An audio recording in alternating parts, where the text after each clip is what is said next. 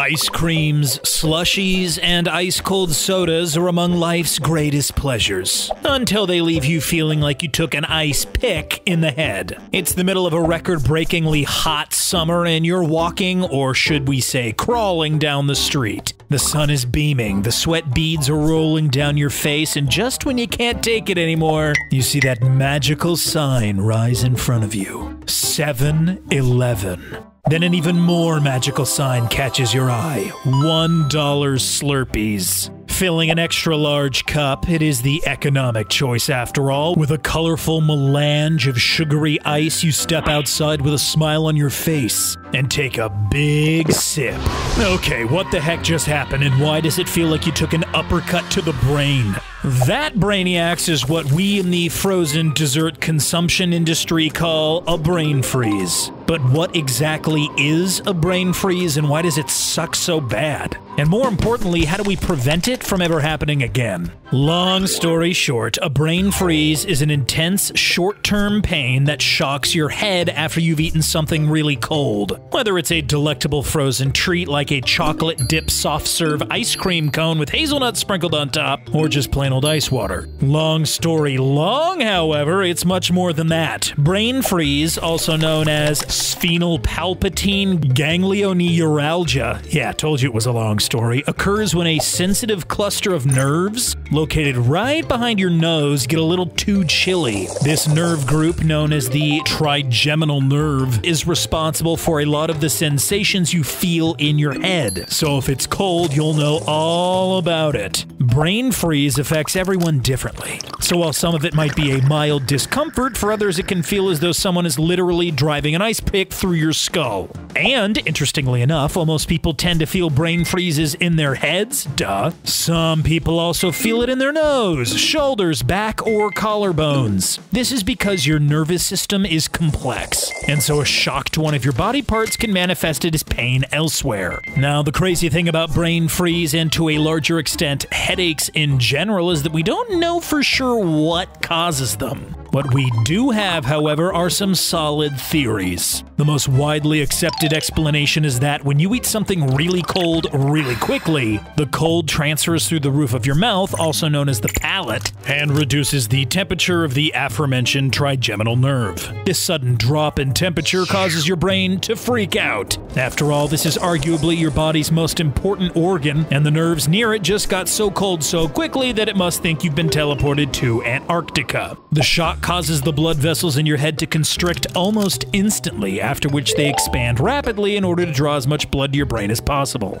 This helps keep your brain warm and insulated. Unfortunately, it also results in a ton of pressure in your head. At this point, you're wincing and scowling and wishing you'd never seen that 7-Eleven at all. But while the pendulum of events going on in your skull can be momentarily overwhelming, after a couple seconds, your brain kind of figures out it isn't in any real danger and goes back to normal, until you forget the lesson you learned 10 seconds earlier, take another massive gulp, and send your skull down a spiral again. Whoops. Now, like I said, this is still just a working theory, and more studies need to be done to be sure, but it seems pretty accurate so far. While the pain of a brain freeze can feel really intense in the moment, in the grand scheme of things, it's pretty much harmless. After all, no one has died from a brain freeze, and while it's called brain freeze, and all that pain feels localized directly with your cerebrum, it's worth knowing your brain itself isn't actually much colder, or even in any pain at all. That's because there aren't any actual pain receptors in your brain itself, so it's impossible for you to know how it feels at any point. Seriously, someone could literally stick a finger in there and you wouldn't feel it at all. But also, like, don't do that.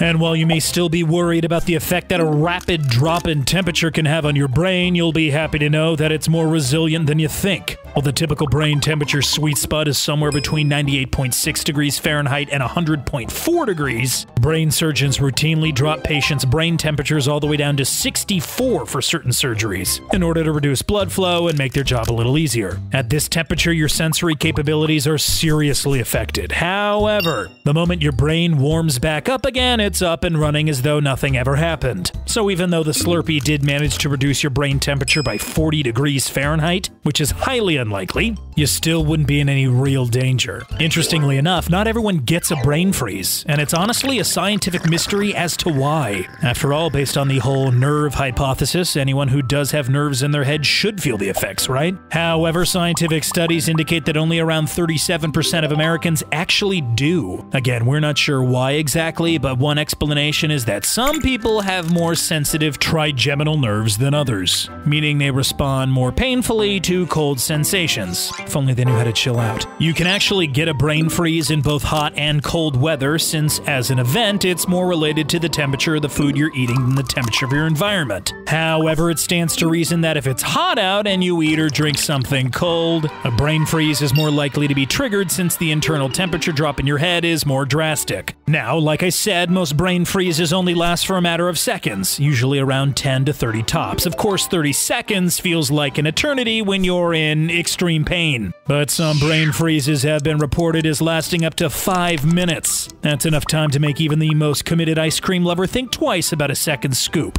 So if you find yourself deep in the vengeful grasp of a 5-minute brain freeze, what can you do to get out of it? Okay, well, step 1 is to put down the ice cream. This might sound obvious, but be honest. Have you or have you not been so enamored by a frozen dessert that you powered through the pain in your head and kept eating the very thing that caused it in the first place? Yeah, that's what I thought. I know it's delicious, but doubling down on a second bite is only going to make it worse. Instead, the moment you feel a brain freeze coming on, press your tongue against the roof of your mouth. The heat from your tongue should transmit through your palate much in the same way the cold from the ice cream did, and help warm up your trigeminal nerve, thawing the brain freeze's icy grip on your skull. Of course, since your tongue is probably cold from eating cold things too, some people think it's quicker to use your thumb to do this technique instead. It may be more effective, but it also involves shoving your hand in your mouth, which can be a little gross if you're in public. Even if you're alone, it's gross. Ultimately, just do whatever feels right in the moment. Now, the best way to handle a brain freeze is to actually eat or drink something warm.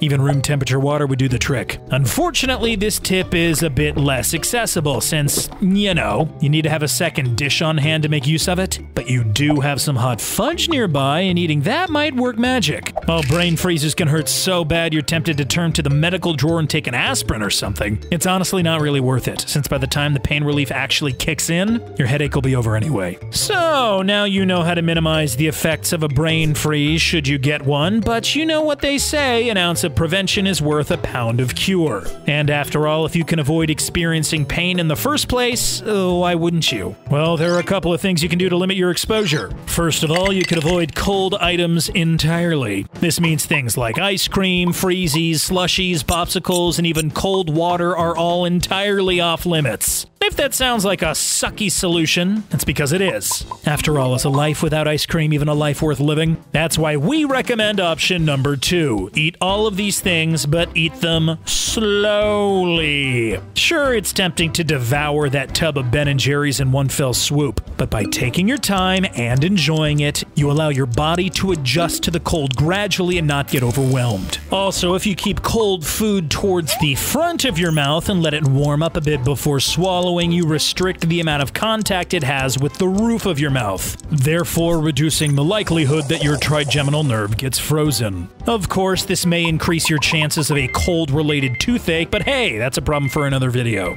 If your cold treat of choice is a liquid like a milkshake or slushie, for example, using a spoon instead of a straw can help reduce your chances of a brain freeze too. Straws tend to funnel cold liquid directly towards the sweet spot at the roof of your mouth that causes brain freeze, drastically increasing your odds of being hunched over in pain seconds later. However, if you insist on using a straw, and to be fair, who eats a slushie with a spoon? Just try aiming it anywhere except the roof of your mouth. And speaking of slushies, you should be extra careful when drinking them. According to a California State Science Fair experiment, they cause the worst brain freeze of all, starting sooner, lasting longer, and feeling more intense than ones induced by ice cream. Ultimately, headaches in general are really weird, and we still don't know too much about them, but while they really suck in case of a brain freeze, that suckiness only lasts for a couple of minutes at most. And even that should be easy to avoid now that you know how it's triggered. And if you do ever let your guard down and find yourself in the midst of an epic momentary migraine,